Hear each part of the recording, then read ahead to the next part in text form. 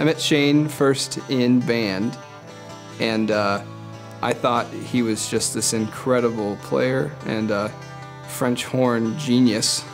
And then the next day he showed up in my FYI class when I was a freshman teaching us about the library, and I was like, who are you? Why do you do these two crazy different things? It's pretty amazing, all the things that he does. He is a professional musician of high level of accomplishment. He's a really smart guy. One of the things he's helped develop here is this Book a Librarian program, and he is just so deeply all in on that. It was very difficult even beginning to find where to look for resources. If he hadn't pointed me in the right direction and given me the academic guidance to know where to look, I wouldn't have gotten anywhere. I think Shane has a deep desire to have all of his life run through the grid of his personal faith.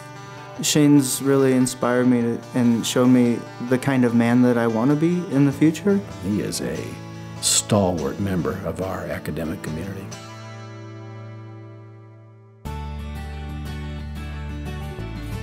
Yeah, I was born and raised in Littleton, Colorado, just down the street, and I've had a weird path. I started off in aerospace in high school, ended up going into music in college, and then fell in love with libraries. I just love to learn, and being a librarian has allowed me to learn something new every day.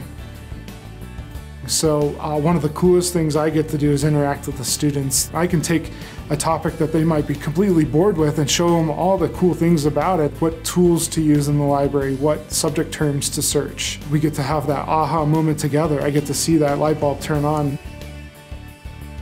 We're about to have our third kid. They're all under 3, so my whole life is changing diapers and running around with kids. It's so much joy that I didn't realize was going to be this much joy before I had kids. So I don't have a sense of smell, and so the diaper thing doesn't really bother me.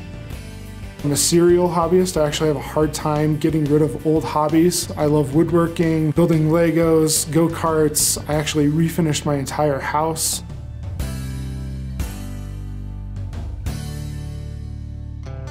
The one thing I would want students to embark on after CCU is that learning is a conversation. It's never ending, and there's always more to learn. Every topic that a student brings in, there's evidence that God is existing and also amazing.